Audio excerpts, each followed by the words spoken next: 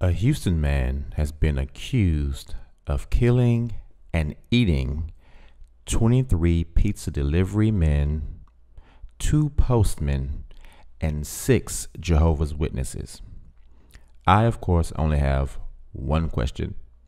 Are they good?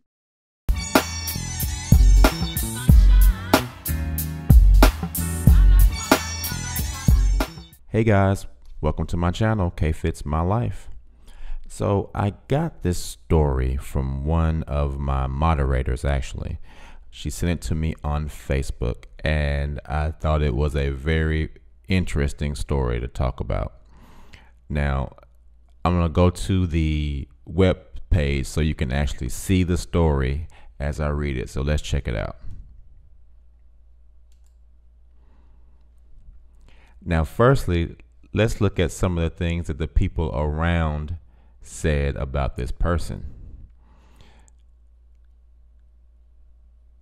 The suspect admitted to preying on unsuspecting delivery men from local restaurants, several postmen, and even a number of Jehovah's Witnesses, Assistant Chief Jeff Buchanan told reporters.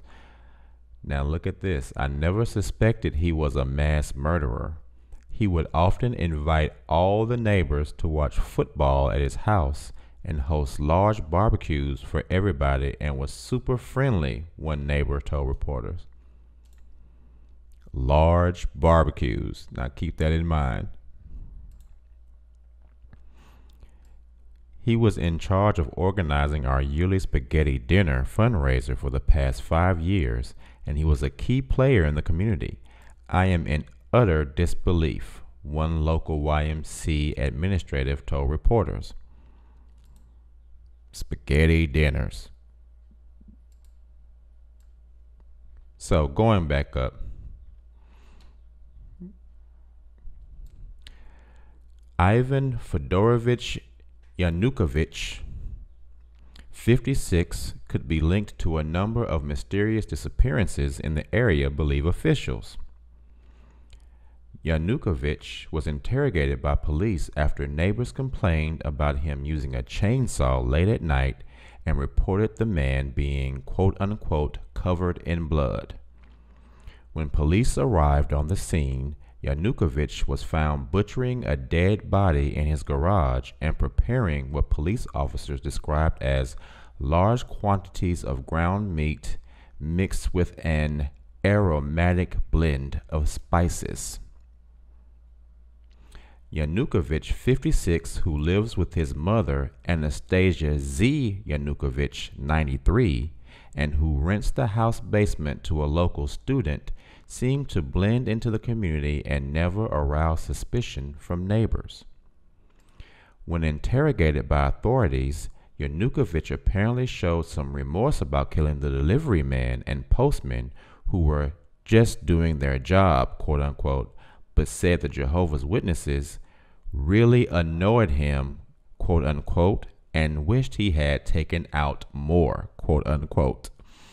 Tom Duval, a local Jehovah's Witness organization spokesman, said that he is relieved that, quote, members of our local chapter can now feel safe, unquote, and that, quote, these courageous souls have not ended in this vile man's belly, but in God's belly, unquote. If convicted of his crimes, Ivan Fedorovich Yanukovych faces a maximum prison sentence of 2,675 years in jail, believe experts. So this is a very, very interesting story, especially since, as you know, a lot of the things I talk about on my channel is in regards to Jehovah's Witnesses and ex-Jehovah's Witnesses. Now, going back in and doing research on this story, I have come to find out, fortunately, that the story is, in fact, a hoax. If you look back at the website, you can look right here and see where it says World News Daily Report, where facts don't matter. It's actually a website that posts spoof articles about anything in particular. So this story, while something that's very eye-catching, is very, very fake. It is a fictional person. This mugshot that they have in this article is actually a mugshot that has been around for several decades, and nobody really even knows who this guy actually is. So this story, while very interesting, is totally a farce. But the thing with that story is it does raise a question, and something that I'm going to talk about on my live stream tonight at 7:30 p.m. Central Time. It is whether or not going door to door as one of Jehovah's Witnesses, especially a female Jehovah's Witness, is in fact dangerous. I remember personally sometimes when I was a child going door to door with my mother that there were some instances where it was potentially a dangerous situation.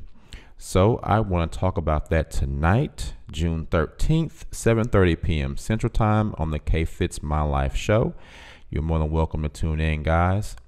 I haven't done a video in a very long time, so this is, it feels new again. So thank you guys so much for watching. I hope you tune in to the live stream tonight at 7:30 p.m. Central Time, and I will see you guys on the next one, all right? Peace.